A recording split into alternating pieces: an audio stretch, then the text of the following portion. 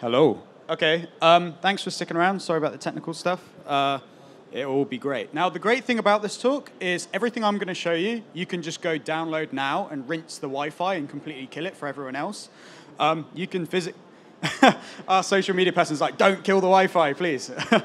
So you can physically go download it right now. So about half the people are going to leave right now to go do that, right? No? Yeah, some dude's already doing it. Also, this talk's going to be in English. My French extends to je ne sais pas parler français. And petit poisson. Omelette du fromage. Some people are nodding, some people are serious. I guess it's still 11 a.m. and people haven't had coffee yet. Okay, great. So I'm going to be talking for the next half an hour, 40 minutes or so, about the brand new UI system in Unity. It's going to be a very kind of like hands-on talk, so I'm going to do a lot of this in the editor. So hopefully, if Joe lets me, he can be like my microphone stand man. Like this, okay? This is why we brought him. And he can sort of gesture and stuff like that. It's going to be sort of like a ground up, so I'm going to have a simple scene with no UI, and I'm going to bring in world space UI, panels, sliders, buttons, all sorts of fun things. There's robots. We'll have a bit of fun with it. Everyone okay with that? Oui? No? Comme ci, comme ça? Okay, cool. So my name is Andy Touch. I'm a Unity evangelist. My family assumes that I'm a Scientologist, and I'm part of Tom Cruise's cult. I still haven't really explained what I do to them, so naturally they assume I've joined a cult called Unity. So what I do is I look after Europe, Middle East, and Africa. I get all the new, shiny, sexy features from the developers and present it to the community and see how you guys respond. So if you're like, ooh, or you're like, ah, and kind of get your feedback and then pass it back to the developers. So kind of like having that bridge, show what you guys make to developers and show what the developers make to you guys. So kind of that guy in the middle. That's me cosplaying as Mario. I have no idea what I was doing on the keyboard. I assume I was writing like a bug report to Unity saying, lol, lol, why does my Flappy Bird game not work or something like that? I don't really know. Yeah. So whenever I give a talk, I like to, for example, find out more about you guys. So put your hand up if you write code. Oh, nice. Okay, so like one or two of you then. Okay, cool. Put your hand up if you're an artist. Some people are like, Microsoft Paint sort of counts, right? Put your hand up if you're an audio guy. No one. That's incredible. There's normally one super bearded guy wearing a Metallica t-shirt at the back somewhere. Put your hand up if you have no idea what Unity is and you kind of just stumbled in and thought this might be pretty cool. So the person who works at Unity put their hand up. Brilliant. Okay, cool. So yep, baby photo, cosplaying as Mario and stuff. So I'm going to talk about the history of, put your hand up if you use Unity. That's a good question. Ah, okay, so there's some people, okay. Cool, so it's going to be a very ground-up presentation. So the history of Unity, GUI, it has a very interesting history, almost kind of like, yeah. So we have GUI game objects. These currently exist in Unity. So these are kind of like objects that you place in your scene, and you can see them in your end game view of what your game's going to look like. So, hey, look, some text. I should have put something French there, like petit poisson. That joke hasn't worn off yet. Some dude's laughing. But you don't really see it in your scenes. So it's great because artists can just drop in their beautiful art, but programmers had to pretty much script everything from scratch. It was a real pain. On GUI was kind of like the other way. So programmer's best friend, because they could write, oh yeah, I can script a button and make it position here, whereas artists don't actually see what they're making until it actually builds on the end and click play. So you've got, artists can drop in their beautiful art and have nice things. Programmers are like, what? On GUI, which is kind of like, programmers are like, yeah, I can do everything, and artists which are like, what? Then you kind of had this weird one in the middle, text mesh, which was like a weird 3D, I mean, it doesn't look that good, really. So text mesh. So you kind of had these three sort of systems all not really talking to each other. Some are friendly for some types of developers, some are friendly for other types of developers. So we started working on our own UI system, which, funnily enough, as history says, is one of the most difficult things you could probably make. Some people kind of either were waiting around for us to make it, and they decided to use our asset store and make third-party plugins, so stuff like NGUI, EasyGUI, 2D Toolkit has some elements of UI to it and things like that. People were extending the editor to make their own UI systems, kind of like, Unity is making theirs, but in the meantime, come buy our UI system. And a lot of people are very profitable from this, especially NGUI and things like that. So those are all UI interfaces.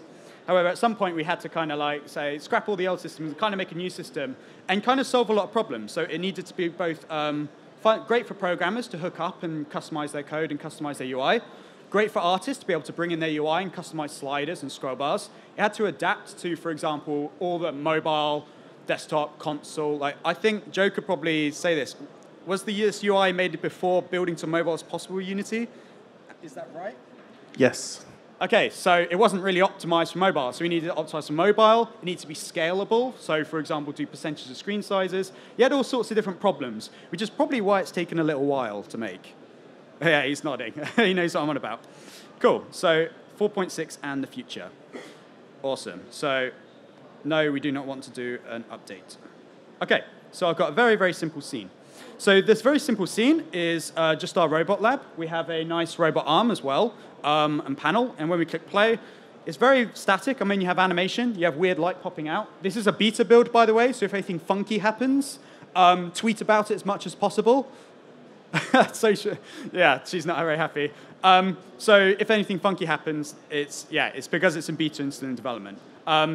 This is the latest release that's publicly available, so everything I'm doing you can just go do like right now and rinse the Wi-Fi. So we've got particles, we've got lighting, we've got a robot arm that spins around. And I want to add various different types of UI. So I want to add both UI in the screen space, so like an avatar in the corner, like a little robot's head, and he's doing some stuff, and he's animated and masked and things. And I also want to add world space UI, so UI positioned in my world. So put your hand up if you played Dead Space, or you've played Dead Space. Amazing game, right? So they do 3D world UI, probably the best I've seen in a game, where you go up to a door and sci-fi, there's going to be sound effects, okay? It's like, and it like folds out, and then you click a button, it goes beep, beep, beep, and it all folds up. It's like proper 3D world UI. So I'm going to do that as well. So both screen space and it span round and world UI and how it all hooks in together. So the way that the UI system has been designed is on a canvas-based system. So you start off with game object to the top. We finally actually put stuff into subfolders. How long has that taken? He's nodding. Too long. OK, that's the best response. So we've got subfolders for audio and things like that. Create empty child. That's the best feature we've worked on. And we've got UI. So under UI, we are out the box give you lots of kind of pre-built UI things for typical things. So like a button for clicking to open a door or shoot off a function. Text for some text. It's very obvious. Image, because you need to have it visually represented. Sliders, which I'll show you in a bit. Scroll bars, toggles. Input fields, if you want to do like a login system or something like that. And event systems and the canvas. So I'm going to create a canvas, and it will create this huge, big canvas that looks like this, which looks ridiculously large. So the canvas uses kind of like 3 different types of options of rendering. Let me just go in 2D mode. You'll notice that we've extended the gizmos at the top. So we've got the little hand grabber tool, position, rotation, scale. We've got this one, which is more suited for 2D development. So this first came in when the 2D tools came in to begin with, but now you can actually choose this for any 3D objects and position it in a 2D manner. So let's go to that one. Let's zoom out. And we've got our canvas.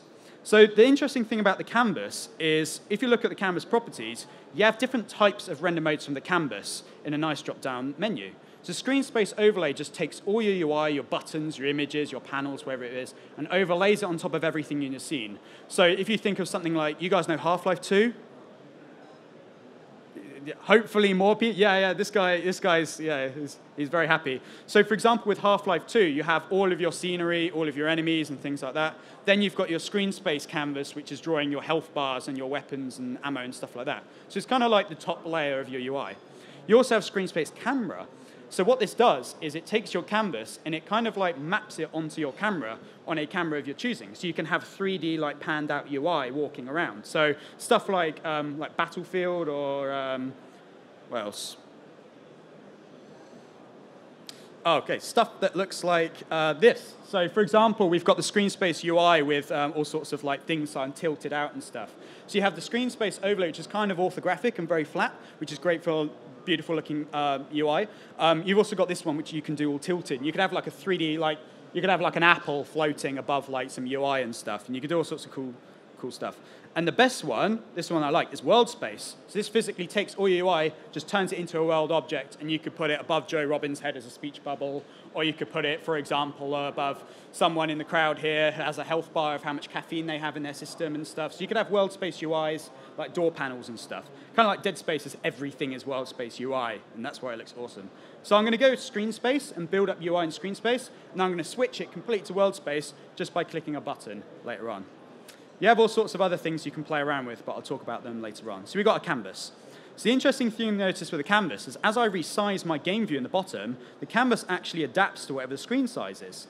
So this was a problem with previous UI systems where, for example, you had to write code to say if your UI game view got smaller or bigger, or it's on an iPhone or something like that, it would then scale. With this, it just adapts accordingly. So for example, we built a tiny little iPhone, or you can see the UI scaling up and down to whatever screen size it is. And the way that the canvas works is you add elements as children of this canvas. So you kind of use the canvas to draw on your UI onto this canvas. You can have more than one canvas in your game. So you could have, for example, if you were entering into this room, you could have a world space UI canvas there, canvas above Joe Robbins' head, canvas above my head, canvas in the screen space. You can have lots of canvases. Canvas-I, is that a word? Canvi? I think it's just canvases. Canvases? Okay, I should probably stop trying to invent words and stuff. So we've got a canvas. So I'm going to go to my canvas, I'm going to create UI, and I'm going to create a button. So we've got a simple button that looks like that. So when you add the button, it already adds up a couple of things. And because the canvas system is all in a child system, you can have your button, which is the back image, and then you can have your text as the top image. So obviously, as you move things around in your canvas, it's moving around in the game view as well. So it's very visual in that you can drop objects in, position it, and see what it looks like. Not like the on-GUI method where you'd have to kind of guesswork and then click play and see what it looks like and go back. And not like this method where you don't see anything in the scene view. And this method, which was just a bit weird. Whereas this method, everything is all visual there, and you have it all nice and pretty. So you can move it all around. You guys are probably very smart and used Microsoft Paint before, so you can obviously scale stuff, rotate it, and flip it around and do all sorts of cool stuff. So let's have this button. Now, the real problem with this canvas system is different screen sizes. So a lot of people make Unity games for all different types of platforms. For example, tiny little mobile devices to big 8K screens where they have about 5 screens across, like Flight Simulator nerds and stuff like that, to consoles. You have this problem with different types of screen size. So what you need to do is you need to either anchor your UI to a location or say when it's at this certain screen size, scale via the percentage. So your UI adapts to different screen sizes. So what we have here is we have this big button, and I want this big button to be anchored to, for example, the top right-hand corner. Now, obviously, if I change my screen size down and build to mobile, my button gets cut off because, look, my canvas adapts with it. And it doesn't look too nice. That looks not pretty. I wouldn't like it if I bought a game and the button is rendered half off the screen. So what we can do is we can actually use this item in the middle, which our community is calling the power flower. I'm not sure how our developers feel about that. I guess it looks like a flower, and you can pull off the petals of it. So this power flower is your anchor of where you want to position your UI. So for example, if I want my UI to be in the top right-hand corner of the canvas, I can just select my power flower and just drag it. Hang on. I told you it was in beta, right? Yeah. I can just drag it and say, I want to anchor it there, I want to anchor it there, I want to anchor it there. And every single UI element on the canvas has this power flower. So the text, for example, is anchored so that it scales with the whole button. So for example, I could take this power flower and I could say, go to the top right-hand corner and always anchor from there. Hang on. Doing this with a trackpad is not fun. So you can say, always anchor from the top right, and that's where your anchor points from. So you can position a button like so, and because it's anchoring in the top right-hand corner, it will always kind of adapt from that corner. So for example, now when I scale my UI, I'm on a phone, it's always going to sit in the corner. So that's great if you have health bars and things like that. And the text adapts with the screen, with the button size as well. So I think the reason why our community call it the power flower is because you look at this, it looks like a flower. It used to be yellow, and they changed it white, but you can still get white flowers, but I haven't reminded the developers of that. Although this is being recorded, so they're about to see that I've just said that, and I've kind of dropped myself right in it. So what you can do with this flower is you can pull apart the petals, just like so. Hang on. Just like so. Just like So I got there eventually. And you can basically define a percentage of the screen. So you can see I've got, for example, I can scale my button by 50% of the screen. So if I had my button as like a big panel in the middle, I could basically say to my button, don't rotate. I could say to my button, be positioned in the center of the screen and kind of scale towards whatever that is. So you'll notice that it's using this width of the screen. So when it's a tiny little button in the middle, it will be that size. When you get bigger, it will scale up and down. Now, the really cool thing is you can also add, for example, there's a component called the content size fitter, which allows you to kind of like define how big that content is. So on a mobile device, I want a nice big button in the middle. But if I have 5 monitors across, I necessarily don't want a button going across 5 monitors. That's pretty ridiculous. So you could, for example, clamp it at a point. You can say, keep scaling until you get to a size, and then stop scaling. So you can adapt UI to whatever sort of size you want. So I now have a nice big button. And if I run my game, there we go. We have a nice big button. I can click it, and it does nothing, basically. So let's take my button, and let's set it in the top right-hand corner, and let's make some UI. So as we have our canvas, we can have more than one element on the canvas. So if I create, for example, an image, we have our image like that. So I'm going to come back to my button later on, but I've got my image here. So when you create an image on the canvas, it uses the same spriting system as the 2D tools. So put your hand up if you use Unity and you've used the new 2D tools. One dude at the back, 2, 3, 4, 5. Okay, cool. So people are slowly waking up now? Oui? Okay. So it used the same spriting system. I guess that was because they didn't want to make a 2D system and then a UI system. They used completely different types of importing. So how you'd normally import like a 2D sprite, you can use those sprites again in the UI system. It's all across the same thing. So you could have a sprite sheet of all your UI and all your images for your whole game, and then import that all in under one sprite sheet. So I've got a nice panel somewhere. Oh, crikey. Starcraft cat. There we go. So I've got a nice big box like so. So what you'll notice, you can do all sorts of things. You can change the color and toggle the color. So you can bring in your source image and then tint or tweak the color on there. So you could, for example, bring in one panel, have like red, blue, green, yellow, pink. Okay, someone pick a color. Do you guys know a color? Red. Right. This damn you retina. Okay, whatever. It will go red, okay? I promise. Hang on, I could just like use this color picker here and... Okay, orange. Well, that's horrible. Okay, I'm going to go back to white because that looks nicer. So you could tint your sprites to whatever color.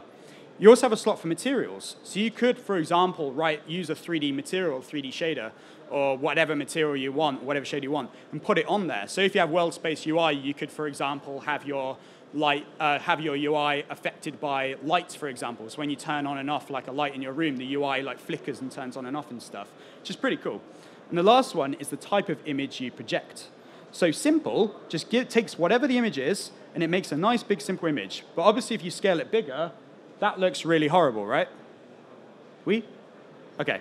So it just takes the image and it scales it accordingly. You can preserve the aspect. So for example, you could take this image and for example, it will take whatever the ratio is and scale accordingly. We also have sliced. So we have support for 9 slicing. So if I go into the sprite editor options, you'll notice, actually you can see this a lot better in dark mode. Okay, so you can notice we have support for 9 slicing. So for example, if you have a UI panel, you could, for example, maintain the scale of these corner points, scale the width on the side, on the top and bottom, and scale the height on the left and right. So you can have a panel and scale to whatever size, which then ties into the percentage. So you can have it scaling, and you can always keep the corners. So you can see here I've kind of cut out these corners, so they'll always maintain. Yeah, so let me close that. Let me go back to dark, because that looks significantly better. Beautiful. So we've got our image. So that's sliced. What we can also do is we can do tiled. So this will take the UI and tile it. Now, if I have a sliced image, it will tile the inside of the image. So you can have your outside border and then tile the pattern in the middle. So you could have nice, pretty pink like wallpaper in the middle tiling. This image doesn't have that. So if I use, for example, Starcraft Cat, which is a huge image, you can see it basically tiles with this image over and over again. So and it adapts to the screen size. So as you scale it bigger and smaller, your wallpaper will go accordingly. I've now used a cat. So hang on, let's use this logo. Oh, that's tiled as well. OK, anyway. So you can also tile it. That is ridiculously large.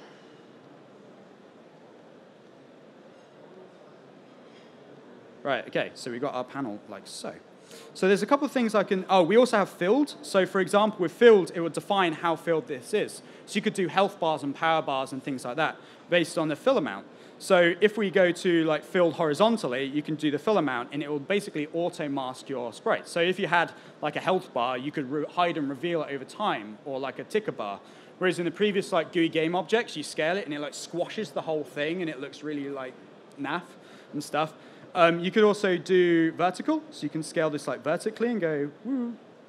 You can also do this radially, so you could go and you could have like a ticking clock. I showed off the radial 180 to someone, and they said, great, I can now make a windscreen wiper game where you have a Connect and you wipe it, and it goes like windscreen wipes and stuff. And I was like, that's a pretty interesting use of a UI system, I'll be honest. So you can basically manage, you could do 90 degrees from the corner, so you could have like a car power bar, like increasing and decreasing. And it just hides and reveals from that point. But for this, I want to use sliced. So I've got sliced. So the next one I'm going to use is text. So I'm going to set up some text. So if I set up the text as the child of the image, if I move that image around, for example, the text are always going to sit with it. But of course, I want the text to scale with the image as well. So we use the power flower. We just grab the individual points of the power flower and scale it up. I'm going to make that phrase fit the power flower. Yeah, I'll try to. So you can basically have the UI position there, a line in the middle, and then as I change the scale of the image, it's always going to sit in the middle, so it'll always sit there. So someone shout out something I can use for this text. How do you say robot in French? Robots? Is that just, that's the same? All right, I picked the worst words to translate. OK, robot arm. So with the text, it will write it out. But another thing you can do is you can do kind of like rich text as well. So you could write, for example, if I wanted robot to be in the color of red, because red didn't work earlier on, I could write, for example, this. Robot arm. You can do it with bold as well. So if I didn't think that people would be attracted to bold text, red text, I could be like, bold robot arm. I think there's italics as well, maybe underline, but I'll have to double check that. So you can basically do inline typing as well, which looks pretty cool. So I've got my text like that. Another thing I'm going to add now to my panel, because my robot arm, you'll notice that it basically rotates over time. So I want to bring in a toggle that allows me to basically kind of say to my robot arm, turn on and off whenever the toggle button's clicked. And you'll notice I'm using the power flower to get this toggle to scale. Hang on. Basically with the panel. So if this panel gets bigger, the toggle will scale. Now we have this pretty cool. So if I didn't like pulling off the petals of the power flower, I'm really coining that phrase now. What we can do is we can select the UI elements, such as the toggle, go to this little nifty little panel at the top, and actually define what we scale by. So what you'll notice is that we could do something like, for example, scale across the top, and it will automatically place the scaling. So if you didn't want things to be like slightly offset, you could instantly go to this panel, click a button, it will scale with it. So I could have it scaling with the whole panel. I could have it scaling across the top and stuff like that. So we have here, and I'm going to drop it down. So now if I take my toggle, put it in the middle, now if I scale my panel to whatever size, it will basically always adapt and always sit there, and it will sit there very nicely. Cool. Right, so we've now got toggle, although that text is a bit too white. So when I created a toggle, it created lots of different elements. It created a toggle element. It created backgrounds, text. So you don't have to use this. I could go in and strip out the text if I wanted to. I could go into the text and say spin. So what's the French word for spin? Is it spin? Le spin? That works, right? So what I can do is I can actually modify that. So you don't have to use the pre-built-in. You can kind of create like a toggle or a scroll bar and then kind of maintain it or change it yourself and kind of tweak it from what it's originally made as. So I've now got that. What I also want my robot arm to do is, as well as spinning, I want a slider to define how fast it spins. So I can go to UI, slider. I can drop my slider in just underneath here, drop it onto my image, take my power flower and stick it across the top, and then position it like so. So I've got my whole slider as well. I'll go through how this all hooks up in a second. I just want to position a nice panel. So I've now got a nice simple panel, position it around. When I play, I've got my panel, I've got a button which toggles on and off, and I've got a slider as well. So now that I have this, I need this to now, for example, scale or change whenever I actually do something. So let's go into toggle. So under the toggle element, you'll notice that we have lots of different options. So we have the type of transition. So when we hover over it, what's the feedback that the player has? How does it highlight? How does it change? I'll talk about that a bit later on. But the last thing I have here is this one. This is the magic bit, on value changed. So for each UI element, you've got a different type of value that it passes when you click it or interact with it. So a button's kind of like a one-shot. It will go off and fire something once. So it will say, go and trigger this function once. Go and do this thing once. With slider, it will send a value. So for example, with my slider, I can set the minimum spin speed will be 0, whereas my maximum will be 1,000. You could have an audio slider. It basically sends an integer or a float. Toggle will send a Boolean, so you can turn on and off different components and things. Input field will send a string. So you can basically send different things very quickly and very automatically. So notice here, on value changed. And the way that you actually send values is through this event system. So what we can do is on Boolean, when you toggle it, you can actually say, go do this, go do this, go do this. So it's basically every button you can actually say, when you click a button, do 10 different events or 10 different commands or something like that. So what we want to do, we want to go to the robot arm. Now on the robot arm, I have, for example, a script called rotator, and I've got a Boolean called spinning. I've also got inside the script just a simple function saying rotator spin when MonoDevelop wants to open. So we have here, for example, a simple function saying envoy toggle spinning bool, and it will pass in that value. So you can either create your own custom functions that, or methods that you can pass in the value that the UI element's using, or you could use a Boolean to turn on and off certain components. So, for example, let's go back to our toggle. Let's go to our robot arm. So you can drop that in there. So it's basically targeting the robot arm. It says, when do you want to run it? You can turn this on and off to test it. You can say runtime only, so I only want this to run in runtime. And we can say, now we have robot arm passed in, it's saying, what do we want to do, send a toggle to? It's got all the components on the robot arm. So what you'll notice is if I'm passing the bool, I can turn on and off the robot arm when we click the button, and it's just passing in that bool value. I don't have to write any code. We could send static things. So I could say, when we click the button, change the name of the robot arm. So let's change the robot arm to, who's a famous French person? Daft Punk. Well, famous French duo. OK, so we can do that. Let's also go to the robot arm. So we can drop that in. Let's go to, for example, there's our rotator method. So you could go into the mesh collider and toggle it between convex or not, enable the mesh collider or not. So you can just pass in and change various things. You could tell if it casts shadows or not. You could do all sorts of cool stuff. So go to rotator, toggle spinning, and it should do that. So now we run it. We toggle less spin.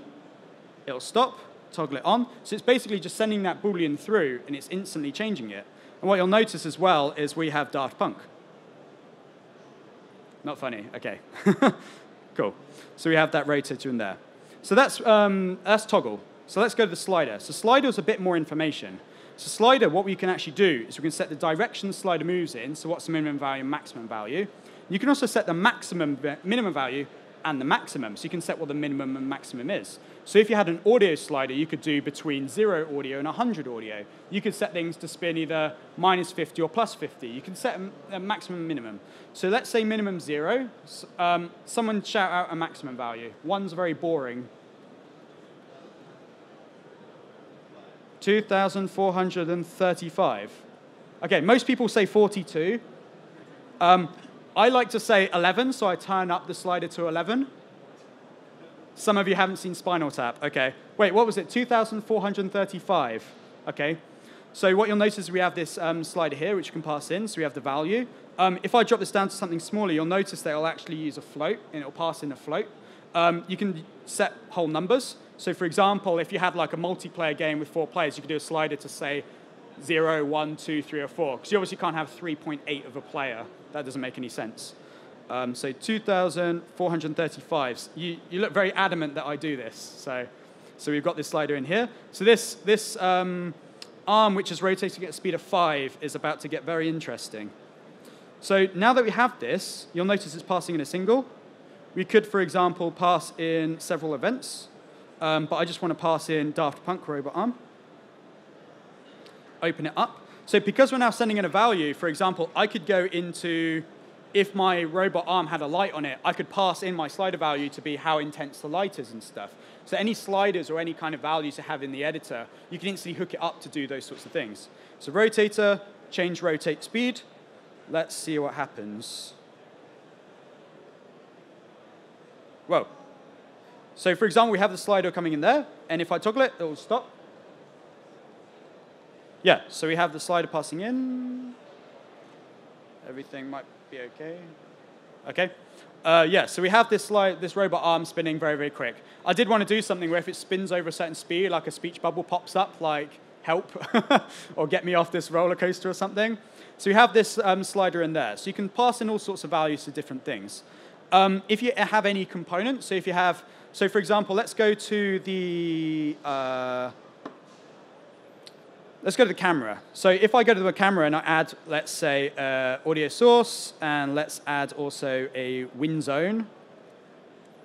Why not? And let's add a tree. No, a navigation system. And let's chuck in a nav mesh agent and stuff. We have all these values here. So if I go to my slider and I drop in the main camera, you'll notice that it basically scales with whatever components you have. So look, we have access to the audio listener. We can change the volume of the audio listener. We can go to the audio source and look at all the stuff I can play with. I could change the slider, change the Doppler level. So these are all the dynamic values. These are kind of like sudden values. So I could mute it when the slider's used or something. I could go to the wind zone and change the radius of the wind zone. So it's kind of all hooked in. I could have a slider to define how difficult my enemies are and things like that. So let's get rid of that. So I have my panel in the screen space and my camera, which is now positioned in the wrong place because it has a nav mesh agent on. Although that would be quite interesting.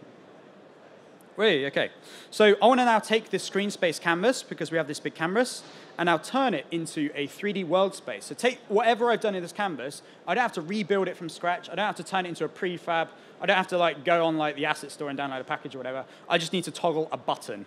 So I already have a very nice control panel here. So my intentions are that this left panel here will go here. This right panel will go here. And it will basically, I can rotate that, and it will sit with it. So it's like actually sitting on it. The button's going to do something a bit later on. So we have that there. How much time do I have? Minus 4 minutes, right? Yeah, I'd say 15 minutes, right, OK. So now that I've got my canvas and I've got my control panel there, all I need to do is, this is some weird black voodoo magic. You just go world space. And my UI disappears completely. So if I'm in screen space, my UI is there. My world space, my UI is there. Can anyone guess why this is? You get some free swag from the booth if you do. So everyone's going to put their arm up right now. OK, why is it doing this? So look, if I actually move my canvas, you can actually see it in the game view, and there's my text and stuff. So I should have actually left the cat in there, so I have the cat peering into my game. So the canvas is now massive, because all it's doing is it's just taking a canvas which is using kind of like one Unity unit, it's like 1 pixel unit, and it's now just blowing it up huge. So here's a little trick. You just need to get the scale tool and scale it down. So you go, shh. So it's getting smaller and smaller. So I could actually leave this in my game like so and actually have my slider kind of slicing through it. But this doesn't make any sense. I want it to actually positioned on my control panel. Now, I've kind of cheated, I'll be honest, for time. I've already got a very nice little empty game object, which is perfectly aligned and perfectly rotated to what this is, because I didn't want to just muck around with the values on stage. So what I can do is I can take my canvas now, I can rename it to world canvas, like so. Now I can physically take my canvas and attach it onto my screen position. So this is now attached onto a game object. Whereas before the screen space is kind of sitting by itself, this is now physically attached onto it. It's as simple as that. So I now have it positioned like so. I can do a cheat and reset the rotation. So now my screen canvas is now actually rotated to whatever the screen size is and the position. And you'll notice that I'll be able to scale it down and go, get smaller and smaller. And eventually, I'll be able to get to something like that. And then zoom in. I now have my canvas on the panel. Now, because we have this 2D option at the top here, I can actually just design and do everything that I was doing in my canvas with the power flower, all in the 3D space. So I could, for example, take my canvas, position it like so, position it like so. Take my button, stick it like in this area. So I'm just using like what the 2D thing was, but in the 3D space. So it's very fun to make all sorts of UI. So everyone's going to go away and make Dead Space now, right? Yeah, one dude laughed, and he's like, oh, yeah. So I can take it. And because I've already set up all the scaling, for example, so my slider already scales with whatever size the panel is, I don't need to muck around with anything like that. So I've instantly got les spin, the famous French saying. And now that I've got that on there, oh, look, I've got my panel here, and I can already and stick it on there. So I could take this canvas and actually put it on my robot arm as it's spinning and then try and like slow it down. So that could be a game. If I come to Game Connection next year and someone's made that game, I'll take royalty. No, I'm joking. We don't do that. Cool. So we now have our button like so. So one thing that may be a problem is, for example, when I have my slider, my robot arm spinning, and I toggle it, I don't want the user to be able to, for example, change the spin. So I could just take my toggle boolean and turn on and off a whole game object using setActive without having to write code. So if I go to my toggle, I've got in my separate slot. I could pass in my slider. So you can have UI telling other UI to do all sorts of cool stuff. Go to my slider, go to my game object. I could go to my slider and set interactable, which will basically tint it out, or I could just turn it off completely. So for example, I now have my boolean, and when I turn it on and off, I have no slider. So if I turn it off, no slider, turn it on, and I can do that. As it's now a child of this panel, I could have this panel, for example, like rotate and do all sorts of like really cool stuff, and have my UI panel. It all just sits there as a child, so you could do all sorts of really cool, cool things. But the next thing that I'm going to do is focus on the button. So I've got my panel. I can do all sorts of bits and pieces, and now I want to do stuff with my button. So now that I have my button, I'm going to go more into sort of the interaction, how you visually represent your UI. So what we have here is we have the image. We also have the transition. So currently, it does you could have none if you're super boring and you want your game to be really, really lame. If you want your user to hover over and not know if it's a button or not. So I guess that's useful for like hidden picture games or something, or mist. I don't know. Color tint, which just tints it. So someone, oh, brilliant. I blame Retina. Okay, take my word for it. Oh, actually, I could just like do this to be yellow. No. Whatever. Okay, so you can color tint it. You also have a fade duration. So I could set this to color tint over, for example, the duration of 2 seconds if you want to do some iOS 7 style. So Johnny Ive is going to be very happy by this. No one? Okay. So I can turn that down. So you can do color tint. You can also do a sprite swap. So you can swap out the image entirely for a brand new image. So more like a flickbook. And you say, show this, now swap this out for this, and swap this out for this. So I've already prepared a couple of images. So on highlighted, it's going to swap to this one. On pressed, it's going to swap to this one. Let's say, yeah. And then now what I can do is I could do something like, if I hover over it, it's going to swap to this image. When I click it, it's going to swap to this image. So it's swapping out the image entirely. There's no sort of transition or anything like that. And just to make my UI fit in with the buttons of this. So I've now got 1 sprite, 2 sprite, 3 sprite. And just to, I'll use the cat later on. So that's OK for sprite swap. Next one is animation. So you've kind of got levels. You've got no sort of interaction, just a color tint, swap out an image. Next one is animation. So what we can do with animation is, can anyone guess for more swag what this auto-generate animation button does? It auto-generates an animation, obviously. But what it does is it goes to Mechanim, the like animation system of state machines, it auto creates, so you can use Mechanim to animate your button. So you could have your button, so if I auto generate it, let's call it Le Button. And save it. So it's created an animation state machine or controller, and it's created a separate animation state. And if I pop into the animator here, you've now got this. So it's got different levels. You've got no animation, you've got color tint, you've got swap out image. You now animate whatever you want. So for example, on highlighted, I can make my UI kind of like pulse 8 out of it. So I'm going to do that. So let's go to here. Let's go to the button. Let's say on highlighted, let's say it changes. Let's not do color because that obviously wasn't working.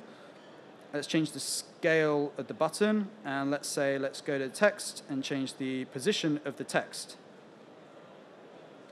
Like so. So we've now got this. And I could, for example, have my button or my text like here. So it's going to go and then sort of pop in and out. Let's say when it goes to here, let's change white. So it's going to go between there and there. And then let's make the button go huge as well, because that's fun. Or make the button spin around.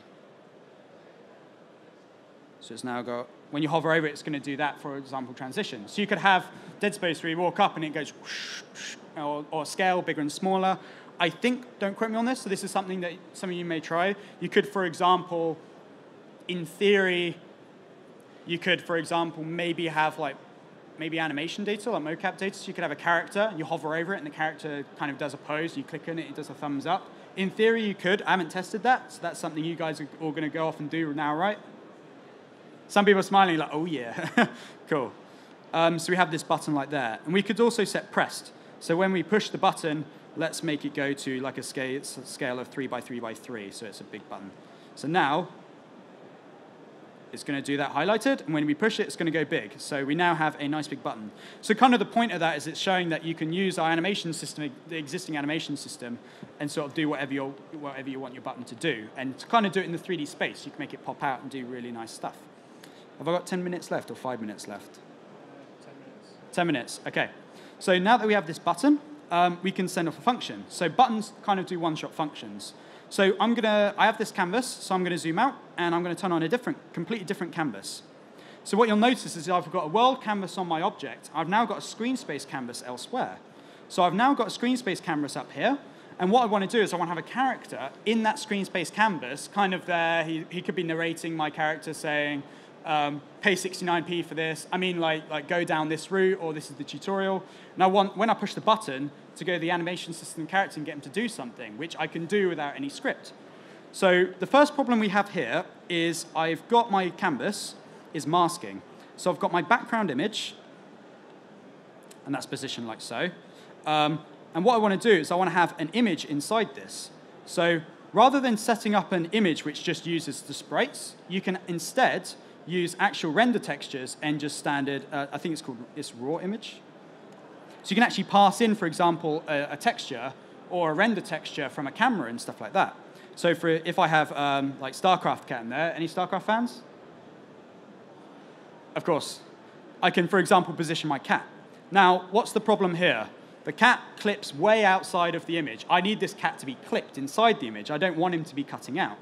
So what we can do is we can set up a mask image button, which looks like this. So if I turn off my cat, we've got a nice big blue image, so we can import in whatever sprite of whatever cut that we want. Let's turn that on. And if I go to my mask image, I can turn on my mask image component, so you can add this to any sprite. And then what it does is it cuts out all the sub-textures. So now I have my StarCraft cat all cut inside there. So I have my cat, and he could be barking orders like increase the speed of this and turn it on and off and stuff. I can have my cat doing that. That's really boring. That's a still image. So instead, I could actually go into my assets. I have my head cam of my little robot, which is actually coming from a texture somewhere else in the game.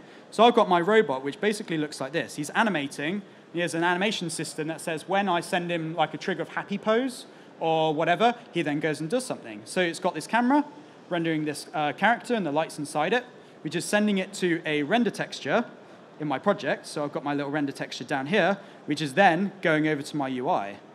So there's lots to think about. So we've got this position like this. What you'll notice is that the mask image allows transparency. So if I turn on and off my raw image, you'll notice that it's using the background image. And the mask image doesn't kind of like say it must be like entirely white. It's actually cutting through. So I've now got my little dude in the corner kind of chilling like that. So yeah, and if I go maximize on image, it should sit in the corner, and he's kind of chilling. So when I click my button, I want him to go do something. So that's really simple to do. I can go to my button, which is here. Let's go to my dude called Rusty, or Le Rusty. Open up this image. I can pass in my Rusty robot, who's got the state machine on him. Open this up, go to Animator, and this is where you have this list of all the fun things you can send it. Because it's a button, it's not sending a dynamic value. It doesn't send a Boolean, the button. It's sending a one-shot. So I could go and I could change his speed when we click a button. So that might be quite fun. I could have the slider change his speed. So he's sitting there and he just like speeds up and he looks like he's drunk Red Bull.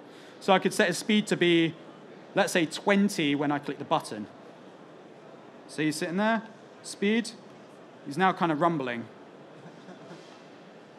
Okay, let's not do that because we won't actually see him wave at you. Let's select that. Let's go to the animator. We have the option for set trigger, which is here. And hopefully I spelled this correctly. I didn't last time. Happy pose. So now what should happen is when we click the button, it's going to send off a one-shot. And he's going to like cheer and stuff like that. So it's basically just hooking it up. So if you have all your different like animation set triggers, you can basically hook it all up. One last thing I'm going to do is I'm going to make it snow. So now that I've got this slider, what you'll notice in the far left-hand corner is we have this particle system. You could hook up the slider to define how much emission you have in your particle system. So let's go to our panel. We should have a slider. Let's say as well as changing the robot arm, let's go to the particles. Let's set the, nope, not that one. Let's set the fan. Now, we don't want this to execute in the editor, because if I change the slide to be like 2,000 particles, for example, and I leave, it's basically going to maintain it. So I can set it on runtime only. So when you leave, it will reset it to whatever the value was. And let's go to particle system render, and let's say someone pick one of these. Anyone. I'll pick an emission rate. So now emission is going to really shoot out, and it's now snowing. We've got robots, and this robot's going to cheer because it's snowing. And yeah, so you basically got a slider that can hook into all different types of elements. So a couple of things. I've got like what, -5 minutes, right? Yeah, -5 minutes. Okay. So a couple of things I want to highlight. So the first thing is every canvas has a raycaster. So some people are probably thinking, well, how is the cursor detecting when it hovers over it? Like, what is there some weird like black magic going on? So every canvas has a raycaster. So by default, it's graphic raycaster. It treats the graphic as kind of like hover over a button. It does that. On mobile devices, you don't have to script anything extra. So for example, let's say a button. Hover over with the cursor, it transitions. You click it, it does a thing. Slider's the same. If I built this to a tablet, it just takes in my finger as the input. If I build this to a, for example, like Xbox, for example, you could hook up in the event system like what the input button is. So for example, you could say when you push up and down, navigate to different UI. And you can actually visualize all this as well. I know I'm running out of time. This seems to be something I do quite a lot. So for example, I could visualize when I come into my game, I could say when I'm on the button, push down, it will go to a different thing. So if you're on a console, you can basically auto-visualize and it automatically pops around. So you can do stuff like that. So you don't have to script 3 different things for the UI. It works off across the bat, across everything, which is really cool. So you use a graphic raycaster against it. You can also set up different types. So you could raycast against, for example, a 2D collider. If you use 2D colliders for everything and you want to use that. You could raycast against, for example, like a 3D collider. So again, if you have a door panel, you walk up to it, you could have like a 3D box on there and have that detecting the buttons, which is really cool. So I'm running out of time, so I'll go back to my slides. So the amazing thing right now is you can download it physically right now. So you can go off, download it, play with it, experiment with it. It's in beta, so if anything quirky, let us know so we can fix it. Although people are saying it's suspiciously stable, which is pretty cool, and people are already shipping content with it, which is amazing. the demo project. So the thing that I have is just the robot lab that I've taken from the sample assets. But there's a whole demo project of all sorts of different types of interactions and things like that, which you can play around with. The learn section, instead I've actually got a whole, so you can download it right now. So we've got all the release notes, which you can look at, and that's just for the last beta 21, which is really cool. You can download the example project, which is you can download, see how our developers are making it, manufacturing it, sort of creating it, and things like that. And it shows off everything in the system. Learn team have put together tutorials. So if you think, oh, I get the canvas, that's easy, right? But you want to know more about, for example, transitions or a scroll bar or something like that, they have those specific videos for you, so you can jump straight into there. The community, we have a 1,382 discussion board with all sorts of bits and pieces. So people asking in-depth questions, and our developers are sitting on there, like answering them. People asking, how did you do this? What is this craziness and stuff? Why this amazingness? So you basically have full discussion. They did a UI live hangout from all sort of the technical bits and pieces, and you get to see our community managers and the people actually making the system are answering questions on the live hangout, so that's recorded. People are already making extensions for the asset store. So it's not even released yet, and they're already making extensions. So here's like a quick way to make like graphs and pie charts and things, and you can plug in values, and it auto-creates it. So people are already making really, really cool stuff already, and it's not even kind of released, and they're already making things, which is awesome. Like PSD2 UGUI. So you download this, and it will just convert your PSDs automatically to the new UI system and everything, which is awesome. The other thing in terms of going on with the future, okay, YouTube videos, asset store, future. So we're actually going to be eventually open sourcing this. So one sort of thing we're going to be doing in the future is taking areas of Unity and open sourcing them. So you can both open source them in the sense that you can take them, modify them completely, and kind of redistribute. So you can basically get the system and already dig deep into what's going on in the back end and maintain it. So we have a blog post about this and how we're doing it and things like that. So nope, source is available for everyone. Hooray. New hero, we hope so that's cool. So we're going to be doing that with the UI when it's released or like in the future. And in the future development, rather than shipping it and it's like, this is it, see you in whenever. There's a roadmap talk from Unite last year, our conference in Seattle, where they were talking about what they want to do post-release. So things that they want to, for example, after they release it, what do they want to look into? So I think they wanted to improve text rendering to make it more crisper and more beautiful. And I think they were going to look into vector graphics and things like that. So you can both see, like, download it now, learn it, play around with it, break it, love it, share it, tweet it, whatever it is. MySpace it, if anyone's on MySpace. Justin Timberlake is, so that's pretty much the in person. Google Plus? No? Okay. Roadmap, you can then do all that. I'm kind of way shot over. And that's basically the end. So hopefully you're able to see kind of how you build up slowly. It's way more depth than I showed. If I was to talk about the entire UI system, I'd be here for about 3 weeks. And Paris Games Week's only 1 week, so yeah. If you have any questions, it's probably best to come find me afterwards. I'll be at the Unity booth, which is by the drinks and Nintendo booth area. So we're well placed next to coffee and beer later on. I have Twitter as well, where I basically tweet Unity links, awesome projects, things like that. So you can always message me and things like that. And I have email as well.